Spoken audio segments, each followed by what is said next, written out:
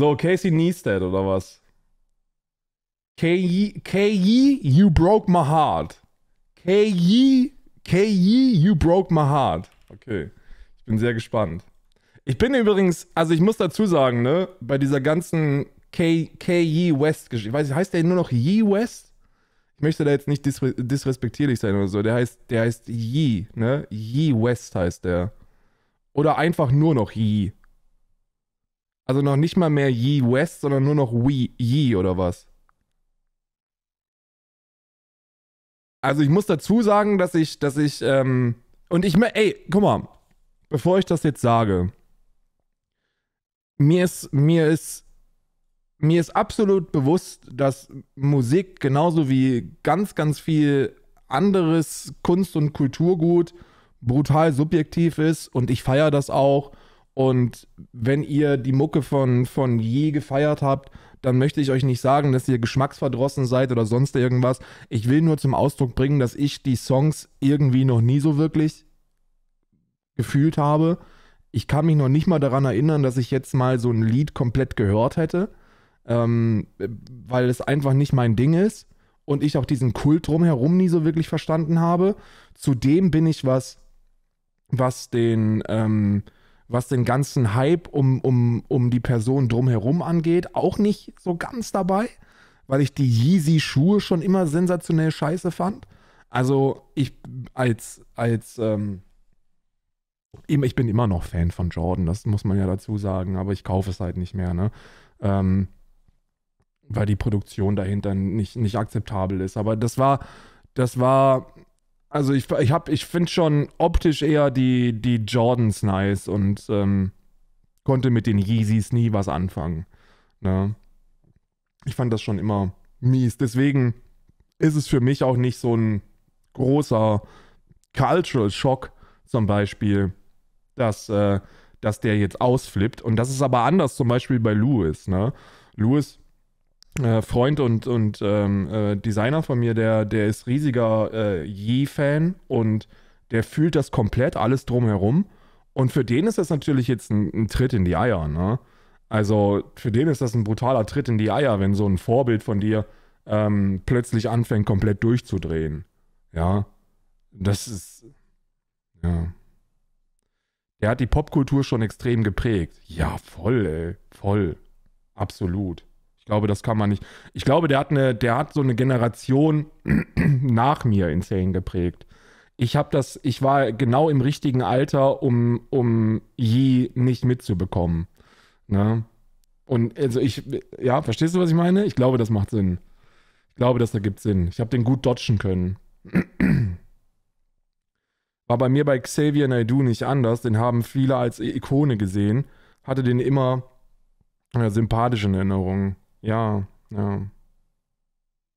Das war auch, glaube ich, in den 80ern und so immer noch einfacher zu verstecken, wenn du als Künstlerin nicht mehr alle Tassen im Schrank hattest.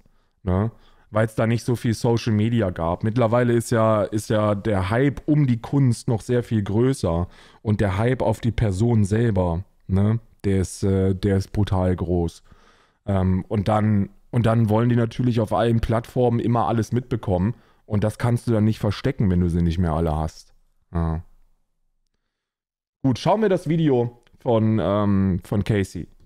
Weil Casey ist, glaube ich, meines Wissens nach sogar Jude, ne? Ich glaube, Casey Neistat ist Jude. Also für den, das ist nochmal besonders spicy mit dem Antisemitismus, den Ye da die ganze Zeit raushaut. Ne? Casey Neistat.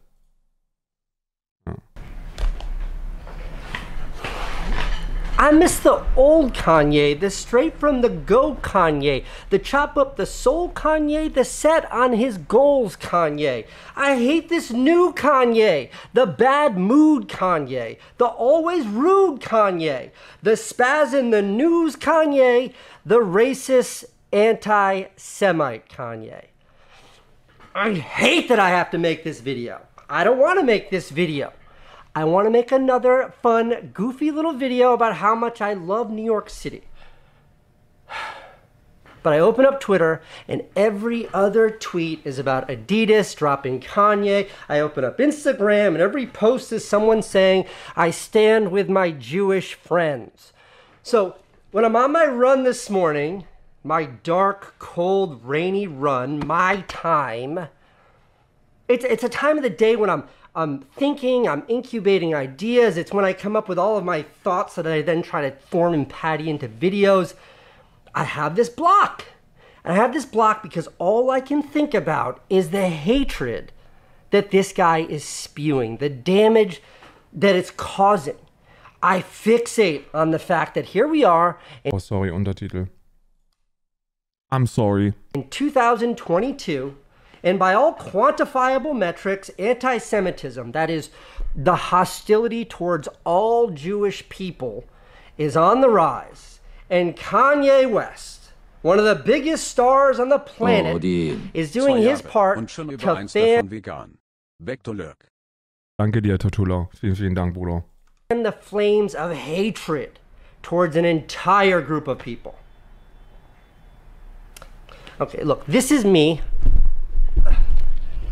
This is me here on my wedding day. This is my nice Jewish bride. Ist das Keeper?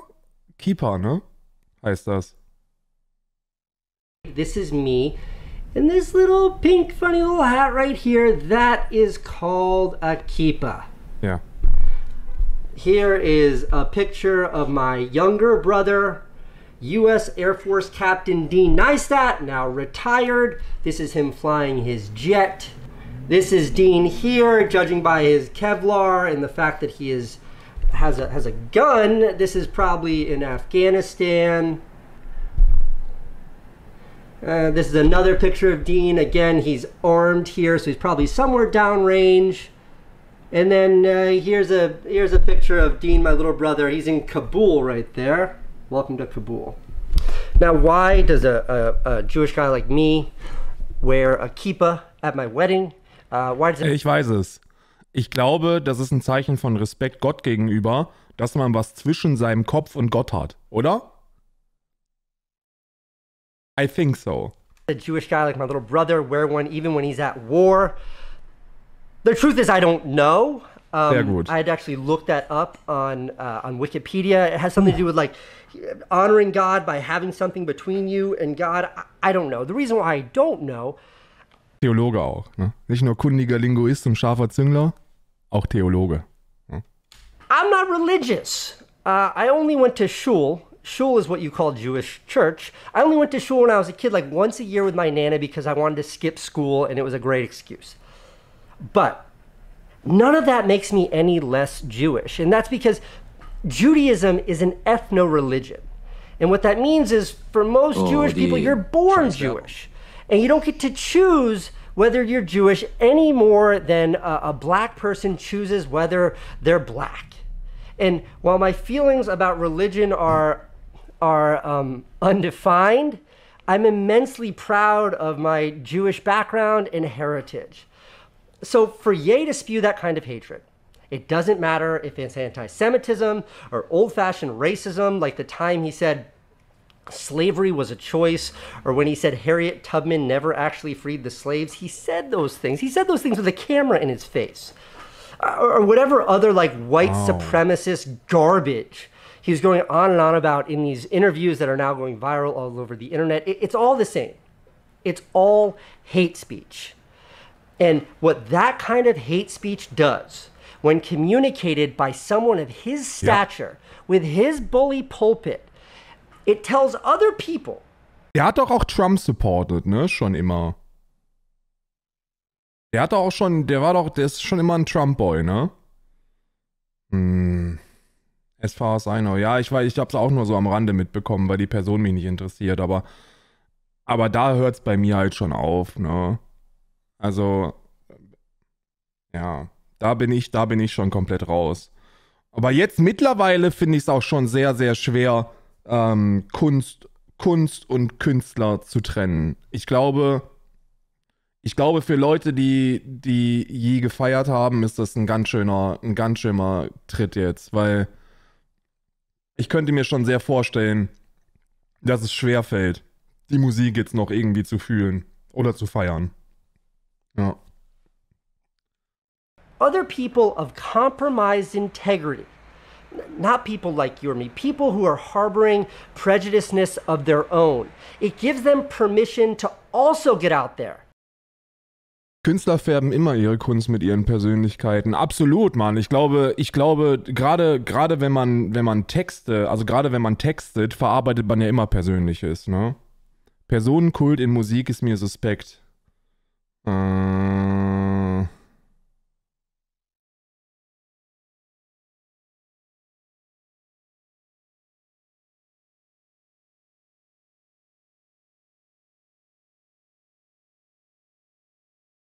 Du hast doch gerade sogar Personenkult.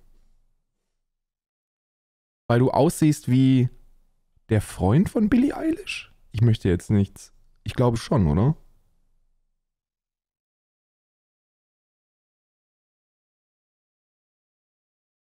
Der Bruder. Ah. Twiniers, ja. Ja, Roman sieht aus wie der Bruder von Billie Eilish und wird deswegen auf Billie Eilish-Konzerten von Billie Eilish gerecognized und wird als Twiniers bezeichnet. Ja. Also Roman ist more fame than anyone on Twitch. Komplett. Abriss. And spread hate. That's why it's called the dog whistle. Is because to good people, people like us, I hear ignorance, I hear stupidity, I hear hate by a guy who has mental health issues. But to others, those dangerous, hateful people in the margins, what they hear is something very different. To them, it's permission to get out there and throw a banner over the 405 freeway in Los Angeles that says Kanye is right, while they stand on the bridge next to it, giving the Hail Hitler salute to everyone driving by. That literally happened yesterday in LA. Und ist übrigens auch erlaubt, ne?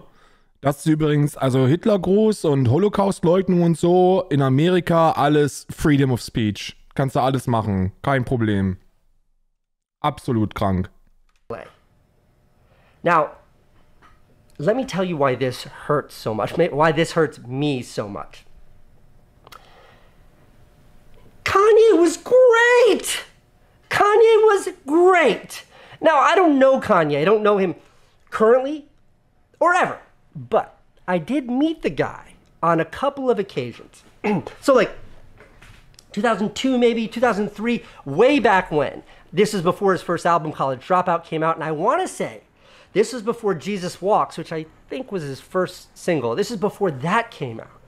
This girl I knew invited me to go to the Hammerstein Ballroom here in New York City. She had these backstage passes because she was working with like one of the artists performing or something. Hast du auch manchmal Schwierigkeiten, Jude oder Jüdisch zu sagen? Fühl mich oft schmutzig, wenn ich das sage. Nee, du, hab ich kein Problem mit. Nee. Ich glaube, ich weiß, woher das kommt, glaube ich, ne?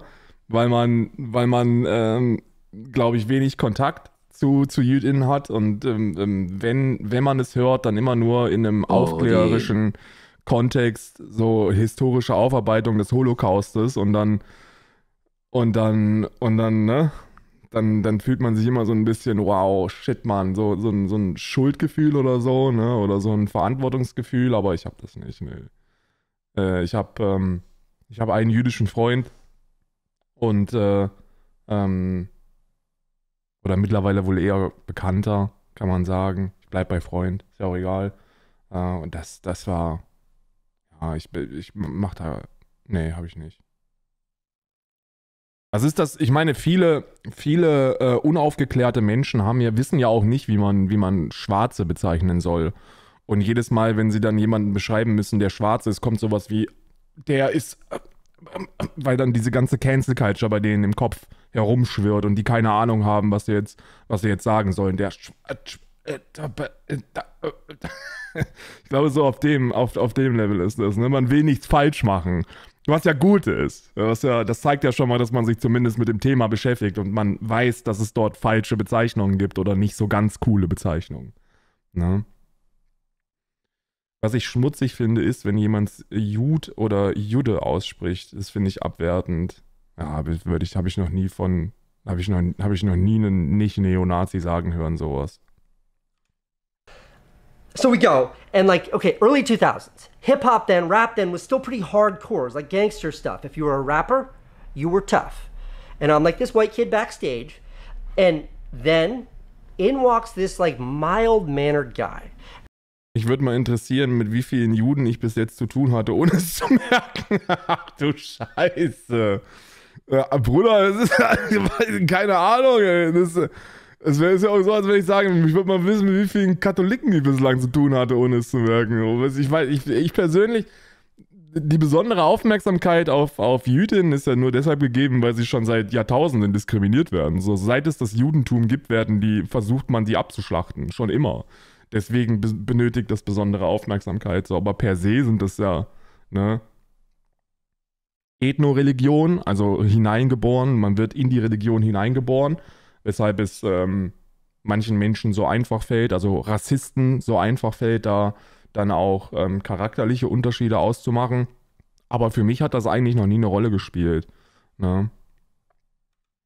And I remember, it was Kanye. I remember he had on a polo shirt, and it was like a pastel green or a pink or something, and he had on a backpack. Like, I remember that. And we hung around backstage. He was cool. We didn't have much, whatever, he's cool. And then the whole group of us, like Kanye and his entourage, which I was sort of a part of for weird circumstantial reasons, we all walked to the stage. Kanye led us out of that room, and he was the first to open the door. This I remember. First to open the door, and he... Aber wie kann man denn Leute diskriminieren, die das nicht mal raushängen lassen? Schwierige Frage, je mehr man drüber nachdenkt. Ne? Würdest du dann sagen, dass Schwarze das raushängen lassen oder dass das so ein Ding by Choice ist? Schwierig. Menschen werden wegen allem Möglichen diskriminiert. So, wir als Menschen, wir haben schon die merkwürdigsten Gründe gefunden, um Unterschiede auszumachen und zu diskriminieren. Ne? Also alles, was man sich da irgendwie schnappen kann, haben wir schon genutzt, um zu diskriminieren. Stood there holding the door open for all of us to walk past. And like I was like the last or one of the last people to walk by him. I remember being like, thanks, dude, and like walked by the guy. Okay, we go on stage. I go on stage. Kanye starts performing. He's doing his thing. All of his like, the girls, the guys, the people around him, they're all like getting into it. They're all in the rhythm. Kanye's there and he's just like, you know, Kanye's doing Kanye. And he's up there just like letting the audience have it. I'm the only white guy on that stage. And I don't know how to dance. I don't know how to dance ever. And I'm like, I just remember like, I'm on the stage and the audience can definitely see me. They can positively, and like, I'm just trying to like find the rhythm and dance and like this is kind of how I dance. I don't really know how to dance. And I remember it was like really embarrassing and weird, but I was psyched to be on the stage with this guy because he just seemed so cool and so confident. It was embarrassing and amazing all at once. That was the first time I met Kanye. I still don't know how to dance, by the way. Okay, a decade later, by now Kanye has become Kanye. And I'm at like this dinner party. It was for this artist friend of mine. Tom had like an after party for his art show. Kanye was there. So I go over to him and I'm like, yo, Kanye, let me tell you a story. And I tell him the story I just told you. And he's like, oh, I remember that. And there's no fucking way he remembers that. But he was kind and he said, I remember that. And I'm like, Kanye, what are you up to now? Hey, good to see you. What are you up to? And he's like, oh, I'm on tour with my group. You should come see us. His group, by the way, was him and Jay-Z on the Watch the Throne tour. And he did, like, he followed through. He, like, sent me tickets. I went and saw him the next night. Jay-Z auch einfach Legende. Anyway, I'm like, cool, you're on tour. What else are you up to? And he's like, well, I'm getting into fashion. I'm like, tell me more, tell me more. And he just starts going off about his ideas for fashion. And wants to start designing clothes, and he just keeps rattling off what he wants to do, and he's like getting really excited about it. He loses me completely. I have no idea what this guy's talking about, but the passion. And he's just going, and like, I know the look I must have been giving him in that moment must have been like the look that Candace, my wife, gives me when I start telling her an idea for a video. It's like an idea that made perfect sense in his head, total sense in his head, in his brain. But to me, it was like utter nonsense. Look, I'll show you. I got a picture. Look, this was us. Look at how happy he is. You ever seen such a happy Kanye? He was psyched because I'm like, tell me about your fashion plans. We're homies. And then he did it. He did it all. All those ideas he told me he did. See, Kanye is one of those rare few where he was an artist first. Some musicians are just musicians. Some musicians are like businessmen. Others are performers. And it's like YouTubers. Like some YouTubers are cinematographers or photographers. Some YouTubers are influencers or personalities. Some, very few, are artists. And Kanye was an artist. He made art, whether it was fashion or music. It was made without a consideration of what his peers were doing. He wasn't trying to fit in or follow some path defined by others who had already found success in the same. Ich glaube, das kann man ihm echt nicht abstreiten, ne? Der ist schon Pionier in vielen gewesen, was er gemacht hat. Ja. In the same space. He defined his own path. Okay, that documentary on HBO called Genius, first episode, there's this scene in that documentary. And in that scene, Kanye West he has a contract then with Rockefeller Records, but they're not following through. They're kind of screwing him over. And he busts into Rockefeller Records offices, like goes in there, and his intention is to show whoever will hear him, he wants to play his new single. So he's playing All Falls Down for this woman. Watch. Look at that. She doesn't know how to react, so she's laughing. And look at that look. He knows she didn't care. She didn't like it. She did not approve. He knows that. Now, I don't know what was going on. Obviously, I don't know what was going on in that room. I don't know what that woman was thinking, but what it looks like is she didn't know how to react. Here's this guy, he's got a new sound. Hip hop then meant one thing, and this did not fall into that norm. So of course she didn't know how to react. His art was unprecedented, but he... Deswegen ist auch ein relevantes Thema, was er für einen Mist erzählt. Absolut, absolut ist das ein relevantes Thema, weil er ja nicht mit der Meinungsbildung seinen Bekanntheitsgrad erzielt hat. Und wie bei allen, also es ist immer so, es gibt gewisse Menschen, die werden zum Vorbild. Das suchen die sich nicht aus, also nicht in allen Fällen. Und dann gibt es Leute, die dem hinterher eifern. Und zwar ziemlich unreflektiert. Das hast du überall. Auf Twitch hast du das, auf YouTube hast du das das im Fußball, du hast das in jedem anderen Sport. Du hast es einfach überall, in der Familie, im Freundeskreis, überall, wo Menschen sich ein Vorbild nehmen. Und bei Yi ist es halt so, dass das sehr viele Menschen sind. Also super viele. Und das Schwierige an einem Vorbild ist, dass man eben unreflektiert Meinungen adaptiert. Und in dem Fall wäre das dann brutal gefährlich, weil es schwer rassistisch ist. Und antisemitisch. Und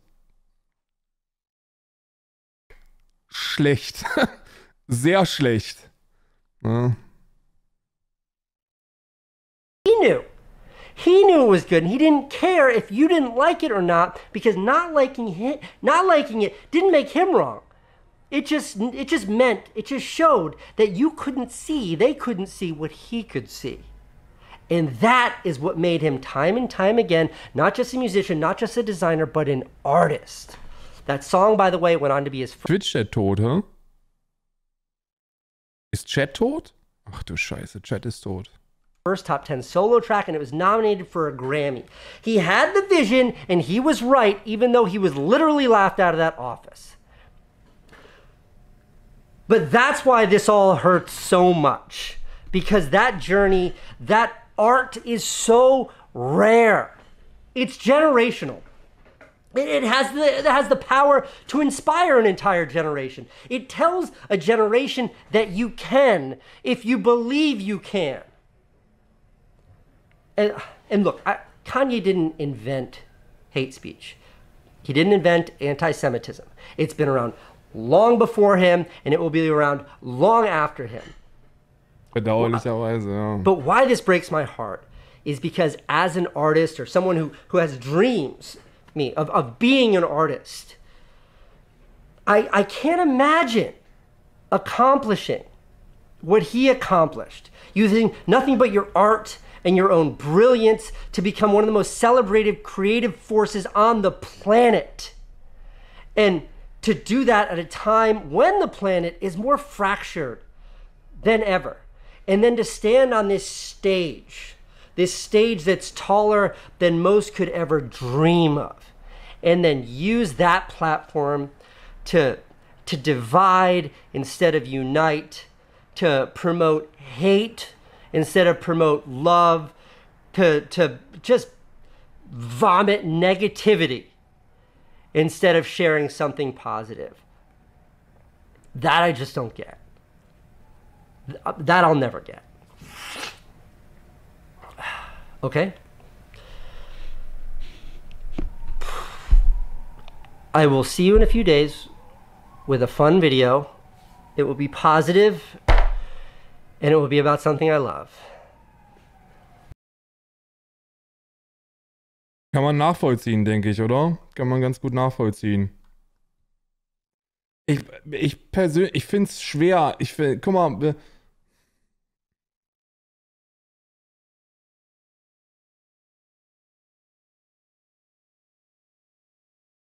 Ja.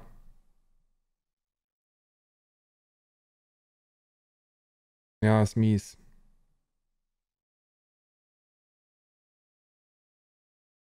Das ist sehr mies. Es müssen einfach ganz viele Menschen, die je gefeiert haben, jetzt irgendwie Public Speaken.